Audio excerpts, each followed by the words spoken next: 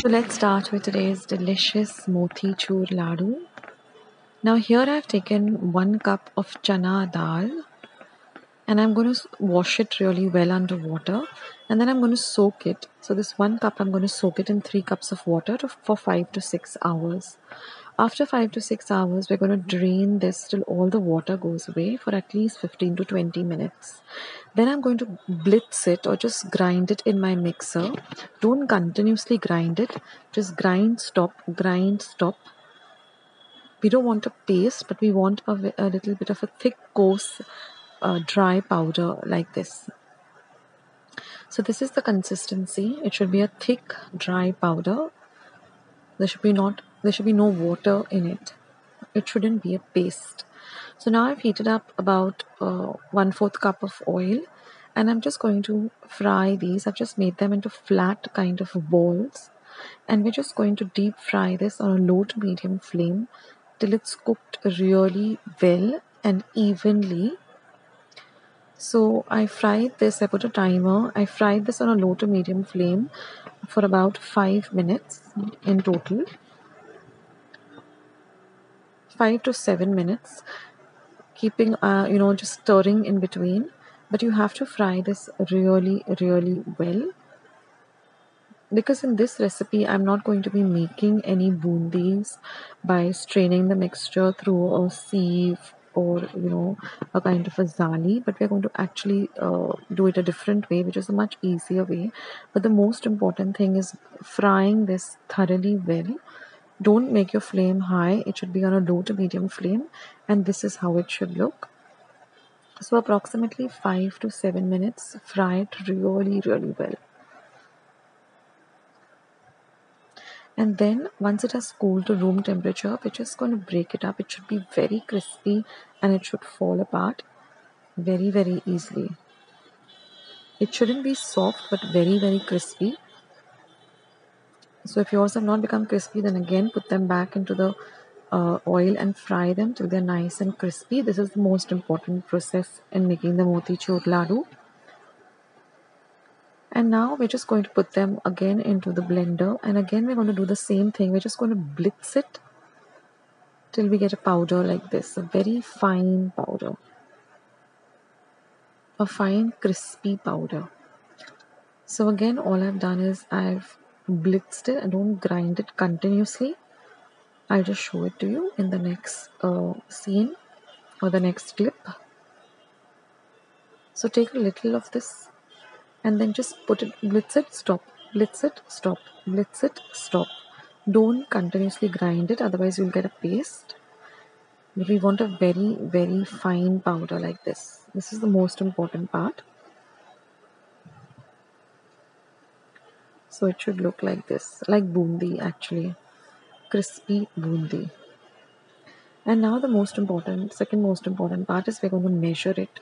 So here I've taken a steel vati and I'm measuring it. You should get exactly 3 vatis.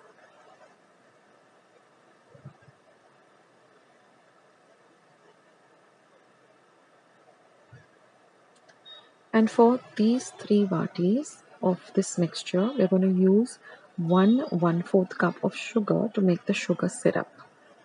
So this is also very important that you measure it, and it should come to 3 vatis.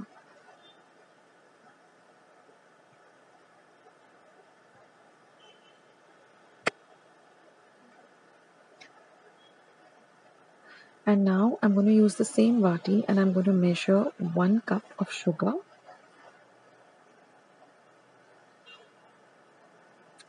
And then I'm going to take another 1/4 cup.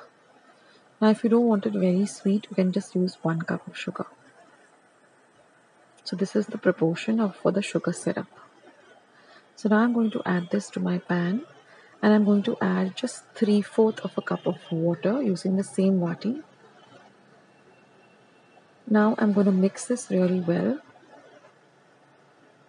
and I'm going to keep my flame on high for exactly 5 minutes, stirring in between. And then your mixture will start to bubble like this. After 5 minutes, let it bubble on a high flame.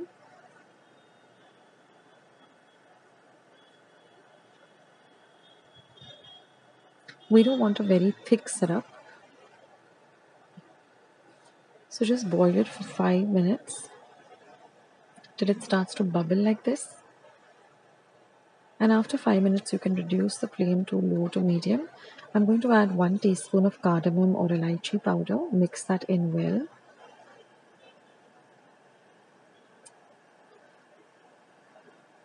Next, I'm going to add a few strands of saffron, about 8 to 10 strands of kesar or saffron. And now the motichoor laddu has a distinct orange-red color. So I'm going to go with food coloring of orange-red. You can use powder or gel or liquid. We want a very deep orange-red color. And now once the mixture is ready, we're just going to add the ground powder that we made into it and mix it really well. Cook it for about 2 to 3 minutes and it will thicken up like this. Now just leave it aside to cool to room temperature.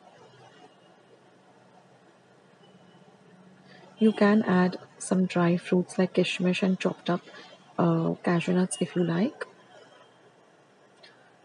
And there you can see the mixture is all ready now that it has cooled to room temperature. You can actually see the boondi formed in it. And now all we have to do is just form laddoos with it or laddoos. So I'm just greasing my palms with a little bit of ghee or clarified butter. And then I'm just going to form even sized laddoos. Ensure that the mixture is warm, it's not hot. If it's very hot, then you will not be able to handle the mixture and the laddoos will not form. They'll break.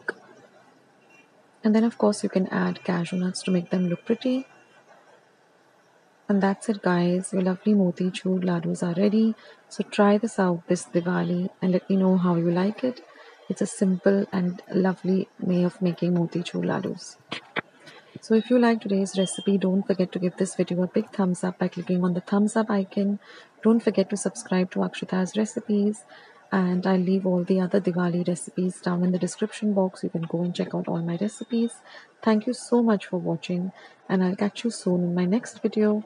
Sooner than you think. This is Akshata signing off. Bye.